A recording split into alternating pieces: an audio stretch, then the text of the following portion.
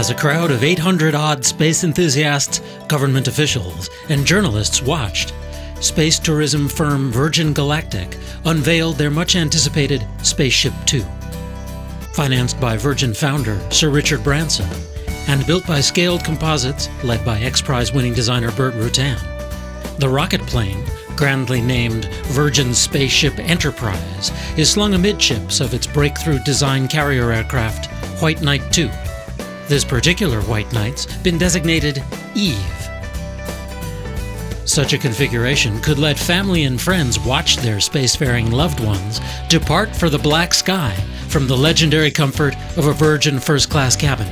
Imagine sitting there watching your girlfriend about ready to drop 23 feet away, and she's launching and firing for a spaceflight.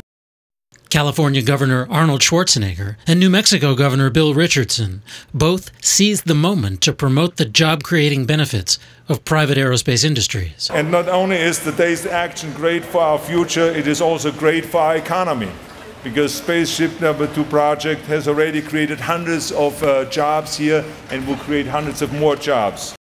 Rollout of actual flight hardware like this has a ripple effect across the young private commercial spaceflight industry. Other entrepreneurs, potential competitors to Virgin, and their angel investors are taking this event as a proof point that the market for such vehicles will mature quickly. The VSS Enterprise, like the presumed additional SpaceShipTwo class vehicles, is rated to carry 6 paying passengers and 2 pilots. But it's no secret that Virgin's Eve, or other White Knight 2s, could also lift small satellites bound for low Earth orbit, or transatmospheric point-to-point delivery, suborbital vehicles for scientific research, commercial development, and perhaps even military applications.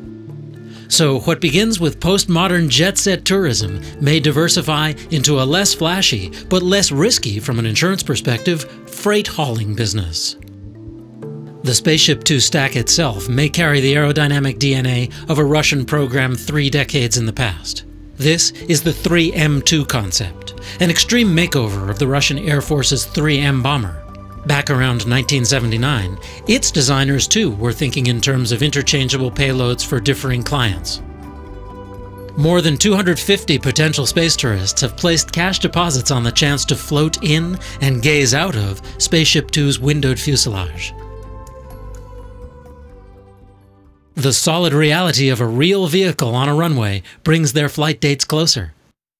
And it's very tempting to think that Virgin and Scaled might already be collaborating behind the hangar doors on scaling up to a Spaceship 3, the one that will go to orbit. For Space.com, I'm Dave Brody.